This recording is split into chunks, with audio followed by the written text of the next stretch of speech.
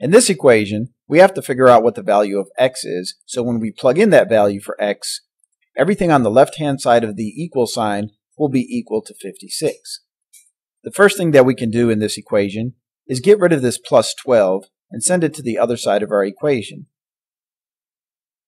To get rid of something that you're adding, you do the opposite of that, which is to subtract that number. But you must do it to both sides of your equation in order to balance your equation. 56 take away 12 is equal to 44. And remember to bring down your equal sign, and then bring down everything else on the left-hand side of your equation that you did not touch. So we have to bring down the 4 times the quantity x plus 5. The next thing that we have to do is get rid of this times 4 on the left-hand side of the equal sign. The opposite of multiplying by 4 is dividing by 4. By dividing any number by itself, that will turn it into positive 1.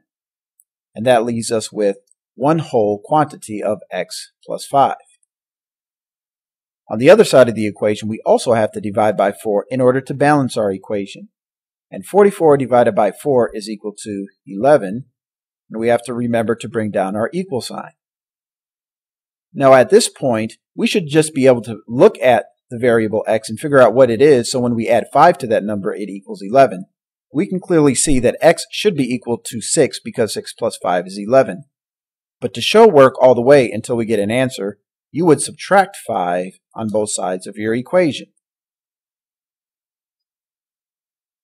The opposite integers cancel out, leaving us only with x on this side, and on this side we have 11 take away 5, which is 6. So we would say that x is equal to 6. And we know this because if you were to go to the original equation and replace the variable x with the number 6 and solve, we should come up with the answer of 56. So let's just check to make sure. 6 plus 5 is 11, and 11 times 4 is 44, and if you add 12 to 44, you would get 56.